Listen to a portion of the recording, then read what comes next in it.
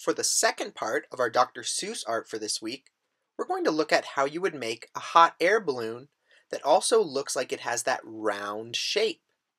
When we do those curved stripes, we can use those as guidelines to make other designs or shapes that look like the object is rounded.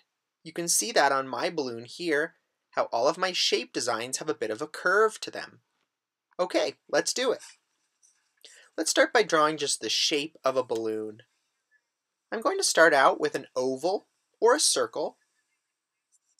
My oval is very long and skinny, but yours can be more round if you want. At the bottom edge, I'll extend some straight lines down and then add a little curve at the bottom so I can get that shape of a hot air balloon. I'll erase that little inside section so that I'm left with my oval and the straight lines and curve at the bottom.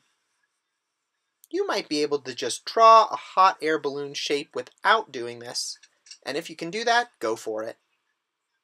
For my curves, I'll do it very similar to the way that I did the tree. I'll go down my shape, creating these curved stripes, and these curves are a little more curved than what we saw on the trees. When they get to the edge, they're almost pointed straight up and down, especially when I'm at the top. Once again, these stripes are going to be guidelines for all of the designs and shapes that are going to decorate my balloon. Now I'll use each of these to line up all of my shapes so they look like they're going around that curved balloon. As my shapes get to the edge, they also become a little skinnier, and they might even go off the edge. I can create linear designs like this squiggly line. I can use that line as the bottom edge for something like triangles, and see how they get skinny at the side.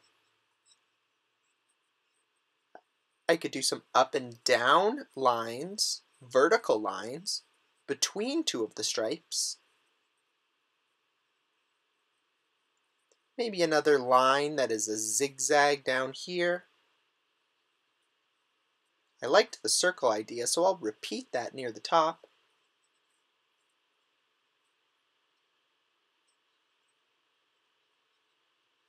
And some little flower petals around the top bit.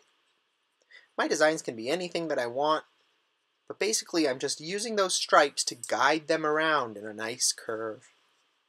Now when I go in and trace my designs, I'm not going to trace those original lines unless they're part of a shape. Like with my triangles here, I'm tracing each triangle and leaving that little space of white between them.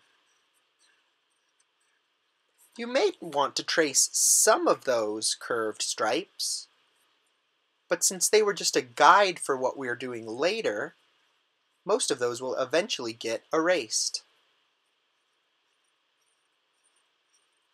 See how I'm not tracing the original stripes, only tracing the shapes that were guided by the stripes?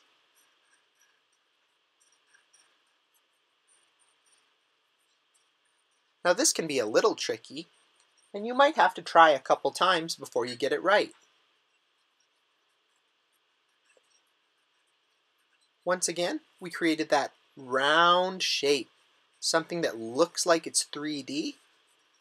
We call that the illusion of form. Now I can take my eraser and erase all of those pencil guidelines, and I'm left with shapes that look like they're going around a round balloon. To make a 3D basket, I can start with a long oval shape below my balloon. That's looking inside the basket. I'll bring some straight lines down like this with a little curve at the bottom, and this looks like a little cup or a little open basket. I could do some curved stripes on the side to give it that 3D form, and then in some way connect it to my balloon with some lines or some long shapes. I'm going to use two lines together so that each of these is a shape that can be colored later. Some coming from the back, some coming from the front, Now this basket is pretty tricky, so if you want to do yours in a more simple way, or in a different way, feel free to change it. You may also want to put some characters inside your basket, which I would encourage, although in my basket, I left it empty. I'll carefully go over each of the shapes of my basket as well, using my marker tracing to clean up my drawing a little bit and to only trace the shapes that I want to be part of my final art. At this point, I could add more designs if I wanted to, but for mine, I'm happy with what I have so far. To make it look like our hot air balloons floating in the sky, I want to add a few clouds in the background here. I want my clouds to have a little variety. That means different sizes and slightly different shapes. And I'll have some of them going right off the page. Now the viewer knows that my art takes place up in the sky. Now that I have my 3D looking hot air balloon, I can color it in any way that I'd like. I'm really in love with these new Crayola markers. They're so smooth. So I'm going to color sort of a rainbow pattern using my Crayola markers.